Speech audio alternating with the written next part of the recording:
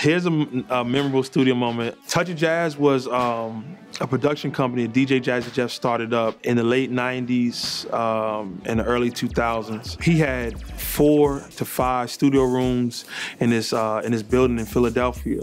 And really, he stocked it up with toys galore. I mean, Fender Roses, live drum machines, bongos, MP drum machine, everything you could possibly imagine. And even back then, we were using, I think, Logic. Like, it was unheard of that you're recording digitally back then. It was unheard of. Each room would be stuffed with producers, man, and singers and artists.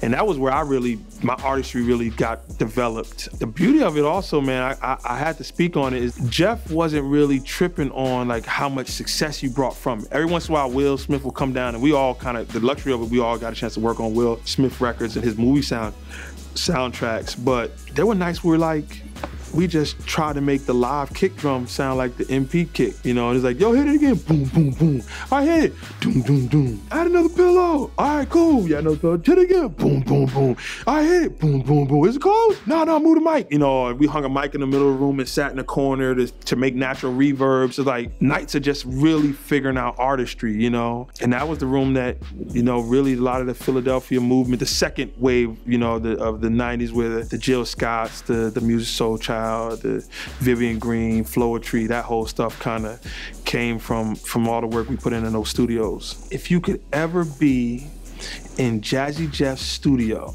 with his crates surrounding him and Jazzy Jeff on the turntables, it is like if you could imagine Michael Jordan in his backyard on his own court, or the best chef in the world in his own kitchen. And it was like, one day we were talking about hip hop and just going through like the amazing beauty of hip hop. He got so hyped that he just jumped up while we was talking. And it's crazy, he had no headphones, nothing, and he's not even looking, he's reaching, pulling out vinyl. He's like, man, this was the first record that got me hyped. He put the needle down, I'm talking right on, blah, and he's like, yo, that joint was crazy. And he's reaching just for stuff. He knows the stuff so crazy. He's throwing it on. We're talking no digital stuff at all, just straight mixing board turntable. And we sat there for like 4 hours. And he's going in maybe like 16 bars per song.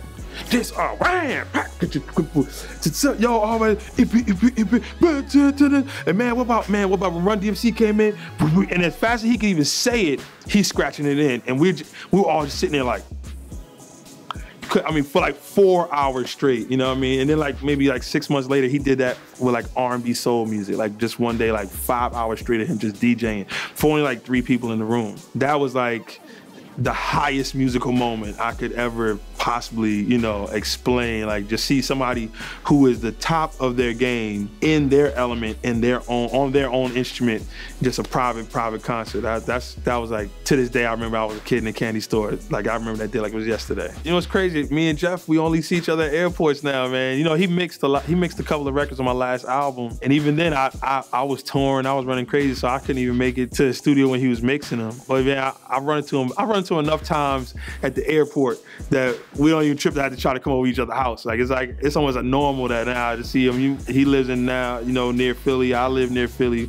We all fly to Philly every airport, so we run into each other a lot. Just like basically get naked and shake it, and you can be cool. Like this has actually been said to me. He's trying to fix the microphone for him, and boom, and Stevie goes, "Oh man!" And there's blood running down his mouth. I was holding his leg, pressing his back leg when he was supposed to sing. You know, I had lost everything. You know, the next step for me was death or incarceration.